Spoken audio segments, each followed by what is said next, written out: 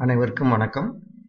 நான் வழங்கும் வானூர்தி அறிவியலில் இது முதல் காணொளி. இந்த முதல் காணொளியில் 2 அடிப்படையான கேள்விகளுக்கு விடைகளை தெரிந்து கொள்வோம். முதல் கேள்வி, இதில் எது சரி, ஏர்பிளைன் அல்லது ஏரோப்ளைன்? ஏர்பிளைன் எழுதுறதும் ஏரோப்ளைன் எழுதுறதும் எதுவும் ஸ்பெல்லிங் மிஸ்டேக்கா, இது எதுவும் எழுத்து பிழையா, அல்லதுனா இதை ஏர்பிளைன் ஏரோப்ளைன் வேற வேறையா அப்படின்னு நம்ம முதல்ல தெரிஞ்சுக்கிடுவோம். அதே மாதிரி ஏர்கிராஃப்டுக்கும் ஏரோப்ளைனுக்கும் என்ன வேறுபாடு, ஏர்கிராஃப்ட்னா என்ன, ஏரோப்ளைன்னா என்ன, ரெண்டுக்கும் என்ன வித்தியாசங்கள் இருக்குது அப்படிங்கிறத நம்ம தெரிஞ்சுக்கிட்டோம்னா பின்னால நம்ம படிக்கிறதுக்கு ரொம்ப வசதியா இருக்கும். அல்லதுனா சில இடங்கள்ல கொஞ்சம் குழப்பங்கள் ஏற்படுறதுக்கு வாய்ப்புகள் இருக்கு. அதனால இப்ப இந்த முதல் பாடத்திலேயே இதை நம்ம தெளிவுபடுத்திக் கொள்வோம். வாருங்கள், நாம் தெளிவு பெறுவோம். முதல் கேள்வி, ஏர்பிளைன் அல்லது ஏரோப்ளைன் இரண்டும் ஒன்றா, அல்லது எதுவும் இது எழுத்து பிழையா? ஏர்பிளைன் அல்லது ஏரோப்ளைன் என எதை விமானத்தை குறிக்க பயன்படுத்துவது என்று நாம் அடிக்கடி குழப்பமடைகிறோம். இதை தெளிவு பண்றதுக்காகத்தான் இப்ப நம்ம முதல்ல ஆரம்பிச்சிருக்கோம். முதல் பாடமாக இதை எடுத்திருக்கோம். அமெரிக்க ஆங்கிலத்தில் ஏர்பிளைன் இங்க போட்டிருப்பார் ஏர்பிளைன் என்றும், அதே நேரத்தில் ஏரோப்ளைன் என பிரிட்டிஷ் ஆங்கிலத்திலும் அழைக்கப்படுகிறது. அப்ப அமெரிக்கால இந்த ஸ்பெல்லிங் போடுறாங்க, AIRPLANE. இப்ப பிரிட்டிஷ் இங்கிலீஷ் பேசுற நம்ம நாடு மாதிரி இருக்கிற எல்லா நாட்டிலையும் ஏரோப்ளைன் நம்ம சொல்றோம், AEROPLANE நம்ம இந்த ஸ்பெல்லிங் போடுறோம். ஆக இது ரெண்டும் ஒண்ணுதான். அமெரிக்கர்கள் இந்த ஸ்பெல்லிங் போடுறாங்க, நம்ம எல்லாம் இந்த ஸ்பெல்லிங் போடுறோம். அப்ப ஏர்பிளைனும் ஏரோப்ளைனும் ஒன்னே தான்.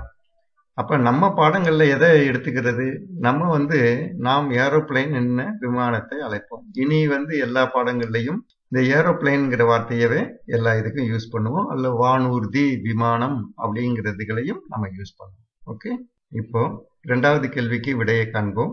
ஏர்கிராஃப்டுக்கும் ஏரோப்ளைனுக்கும் உள்ள வேற்றுமை. இப்ப இந்த படங்கள்லாம் பார்க்கறதுக்கு முன்னால இந்த வாக்கியங்களை வாசித்துருவோம். இது இன்னும் கொஞ்சம் நமக்கு தெளிவா சொல்லும்.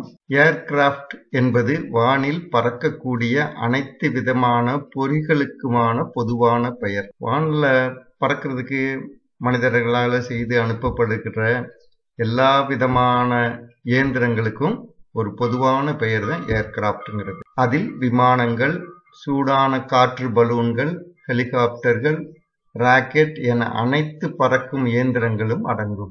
இந்த படத்துல போட்டுக்கு பாருங்க, இதுல ஒரு ஹாட் ஏர் பலூன் இருக்கு, இது பாராசூட் இருக்கு, இது ஹெலிகாப்டர் இருக்கு, ராக்கெட் இருக்கு, ஜெட் பிளைன் இருக்கு, இங்க சேட்டலைட் இருக்கு.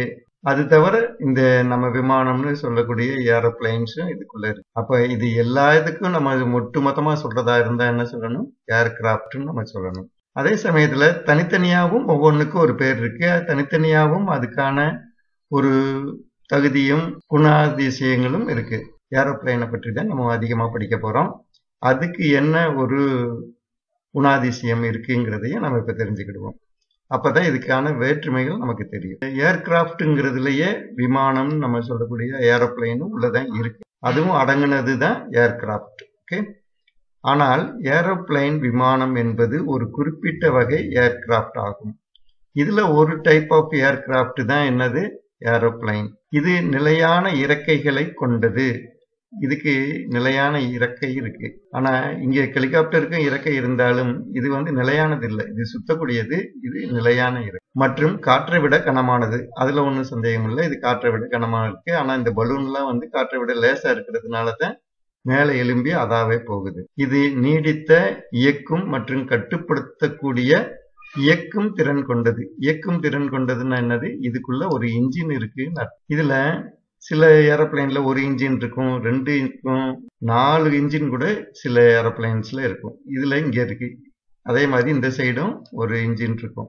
ஆக ஒரு ஏரோப்ளைன் சொல்லக்கூடியதுல கட்டாயமாக நிலையான இறக்கை இருக்கணும். அதே சமயத்துல இன்ஜின் இருந்து அதுதான் இதை செலுத்தி செல்லணும். இப்ப உங்களுக்கு நான் முழுமையாவே விளக்கி சொல்லியிருப்பேன்னு நினைக்கிறேன்.